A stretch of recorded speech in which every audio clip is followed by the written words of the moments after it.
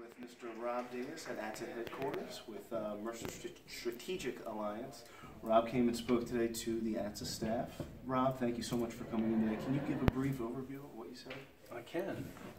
Just provided a briefing on the impact of connected and automated vehicles on the roadway safety industry, and focused on the different technologies that are at play, the different challenges that are facing the infrastructure as it attempts to interface with these automated vehicle systems, and some of the opportunities that are in front of us as we work on ensuring that ATSSA is a leader and intimately involved in how new policies are developed and new rules and regulations are nurtured and enacted.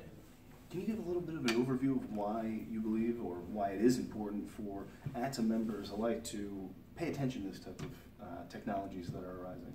Well, first of all, I speak to a lot of chief executive officers at state transportation agencies. The first question I ask them is, is it the first, second, or third question that the governor asks you is it related to connected and automated vehicles? And they say it's the first. And so what is the state doing to prepare? Well, preparation means, what are they doing about pavement markings? What are they doing about having work zones that can communicate with automated vehicle systems? What about traffic signals? What about road signs? And so eventually, who will they need to turn to but to the roadway safety industry? We're going to have the ability to communicate effectively with these new systems that are highly evolving, constantly changing. And so if you're an ATSSA member company and you're involved in anything related to traffic control devices, you have to ask yourself, are you prepared for what's coming? The ability to communicate not just with humans, but to communicate with a machine vision system.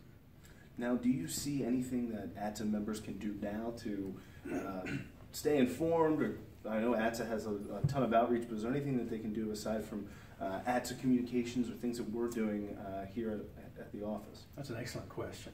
If you are part of an ATSSA member division, so let's say you're a sign manufacturer, you should become a friend of the technical committee that associates itself with your business.